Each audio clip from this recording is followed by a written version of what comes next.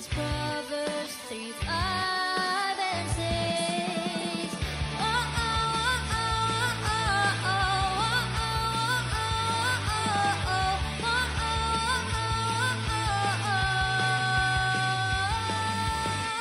Trust in the Lord with all your heart, and lean not on your own understanding. In all your ways acknowledge Him, and He will make your path straight.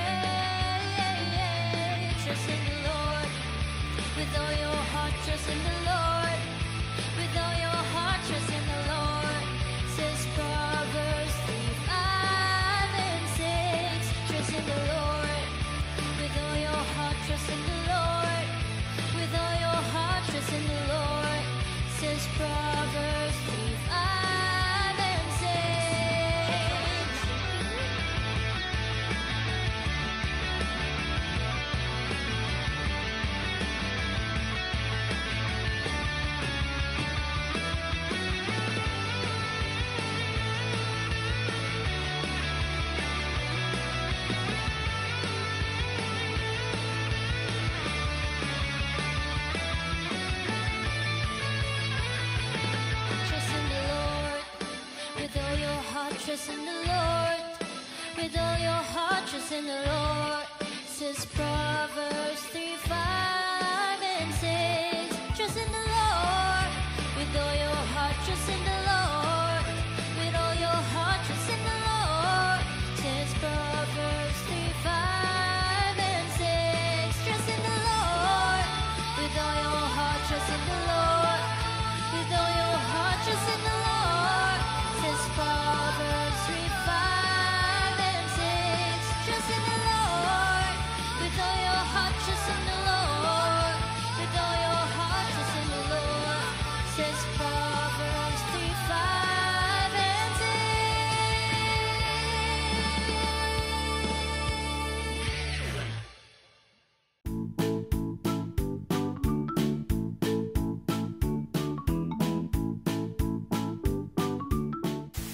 Hi, Lucy.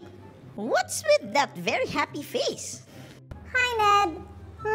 It was great meeting old and new friends in school, and I'm making this friendship bracelet for them. How's your school, Ned? It was fun meeting my teachers, Lucy. I understood my lessons better now that I met them face to face. That is so cool, Ned. What about your classmates? Did you get along with them really well? Yes, of course, Lucy. But What is it? a new friend asked me to skip math class and join him to play with his new video game. Oh, Ned, that sounds horrible. And you sound as if... Wait, did you do it? Of course not, Lucy. No, I didn't do it. But he got mad at me. I don't know if he still wants to be my friend. Oh, don't be sad, Ned. You chose right by not skipping class. You know what? Let me pray for you and your new friend. Dear God, thank you for always being with us both in good times and in bad times. Thank you for the courage you gave Ned not to do the wrong and sin against you. We want to pray for Ned's new friend also. Please help him realize that skipping class is wrong. We pray that you would help Ned reach out to him and share about your goodness so that his friend will find guidance in you also. Thank you, Holy Spirit, for teaching and helping Ned and all of us to choose to do good every time. In Jesus' name, Amen. Hi kids! I'm glad you are tuning once again at Kids Hub Online. Have you ever been in the same situation as Ned? Being asked to do something that is wrong? Has someone asked you to pinch a playmate just for fun? Has your brother or sister asked you to lie to mom and dad to cover up the things he did wrong? Did you have the courage to say no? Loving God means saying no to things you're not supposed to do. And that's exactly what Joseph did. Our lesson for today is from Genesis chapter 39. And it tells us the story of how Joseph chose to do the right thing. Let's watch this video.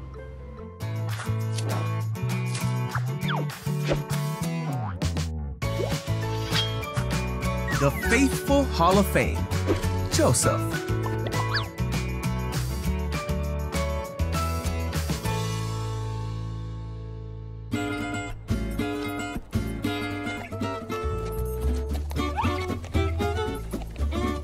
This is Joseph. Hey! Who was the son of Israel and Rachel. Ah. He was his father's favorite, so his brothers hated him and sold him into slavery. You see, Joseph was taken to Egypt, and Potiphar, one of the Pharaoh's officials, bought him for his household.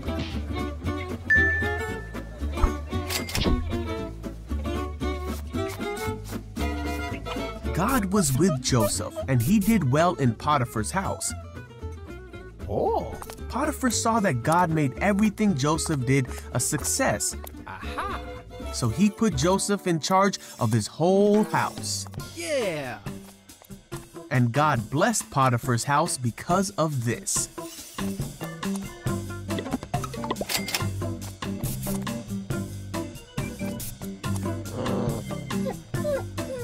Potiphar's wife saw how well Joseph was doing in the house, and she wanted to make him do bad things. Joseph ran away from her because he wanted nothing to do with someone who would try to make him do the wrong thing. This made Potiphar's wife angry, and she wanted to be rid of Joseph. So she lied and made Potiphar believe that Joseph had done the bad things that she wanted him to do.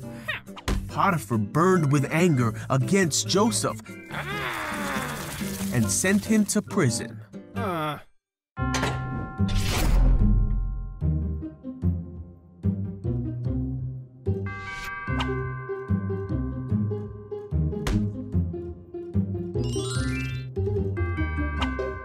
While Joseph was in prison,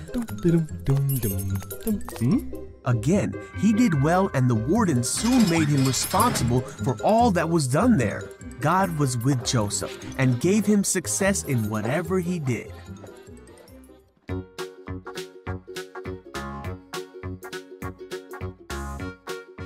Hello kids, it's me, Ned, your memory verse king. It's really a horrible experience when you are caught in a situation like I did in school. It's been more than 2 years since the pandemic. I really missed my classmates and I'm excited to have new friends, especially now that we are back in school. I'm afraid I might lose my friend because I didn't do what he told me to do. But like Joseph, I trust that God will take care of my situation. He even reminded me of the Bible verse which I'll share with you today.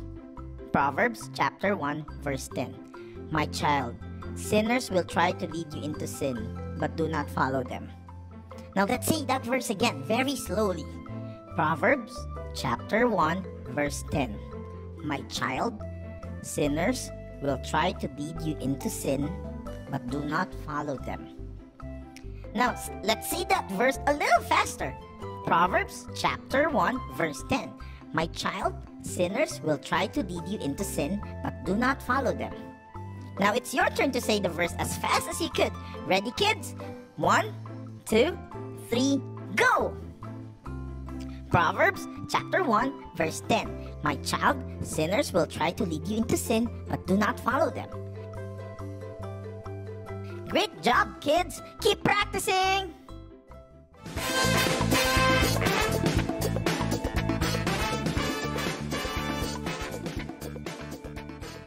Hello again, kids! Welcome to Pop Quiz! Now let's see how fast your brain is this time and show me what you've learned by answering the following questions. Ready, kids? For question number 1, what happened to Joseph after he was sold as slave by the Ishmaelites to Potiphar, who is the captain of the palace guards in Egypt? A. Joseph was dishonest in serving Potiphar. B. Joseph ran away and escaped Potiphar with his cloak. C. Joseph became a successful man. Potiphar allowed Joseph to be his personal servant and he put him in charge of the house and everything that he owned. You are right, kids! The correct answer is C. Genesis chapter 39 verse 2 says, the Lord was with Joseph and he became a successful man. This means that Joseph put God first in everything, and God was faithful to his promises and blessed him more than what he can imagine. Well, these are all part of God's plan. Second question. What did Joseph do when he was asked by Potiphar's wife to do something bad? A. Joseph said yes and did what Potiphar's wife asked him to do. B. Joseph said no to Potiphar's wife. He didn't do it. C. Joseph left Potiphar's house. You are correct if your answer is B. Joseph didn't do it. In Genesis chapter 39 verse 9, Joseph said to Potiphar's wife, "How can I do such an evil thing? It is a sin against God." Joseph respected his master, and he knew that he would not just be sinning against Potiphar, but to God whom he loves in the very first place. For our third and last question, how did Potiphar's wife react when Joseph refused to do the bad thing she asked him to do? A. Potiphar's wife was so angry with Joseph, and she lied by telling Potiphar that Joseph did a bad thing. B. Potiphar's wife told Joseph that it is okay. C. Potiphar's wife was so happy and gave Joseph some gold. The correct answer is A. Potiphar's wife was so angry and lied to Potiphar and made Joseph thrown to prison. You did well, kids! Thank you, and see you again for the next episode of Pop Quiz! In our story today, what can we say about Joseph? Joseph put God first. He is trustworthy, who worked hard for his master Potiphar. He is honest and brave enough to say no in doing bad things because he loves and honors God. Despite doing the right thing, do you think it's fair for him to be thrown in prison? I think everyone agrees with me when I say no, it's not fair, not at all. But Joseph did not complain. Instead, he trusted God in all situations. And once again, God shows his faithfulness to Joseph and continued to bless him because of God has a special plan for him. So, whenever you are caught in a situation like Joseph or Ned, be courageous to do the right thing. It's not always easy to do the right thing. Sometimes, people may make fun of you or even reject you as a friend. But the Bible tells us that God's opinion is more important than anyone else's opinion. And remember that no matter what happens, God loves you and will always take care of you. He is always in control, and He always knows what is best for you. Even when things don't make sense at the moment, you just have to trust Him because His plans are always good. Let us end in prayer. Dear God, thank you for the story of Joseph today. Help us to be as brave as he is in choosing to do what is right in whatever situation, and not to sin against our family, friends, others, and most especially against you, Lord. Help us to trust you with your plans in our lives. Thank you for your love and faithfulness to us. In Jesus' name we pray. Amen. That's it. Tune in next week to learn more about how God continued to be faithful to Joseph by blessing him and keeping his promises. See you next week. Bye!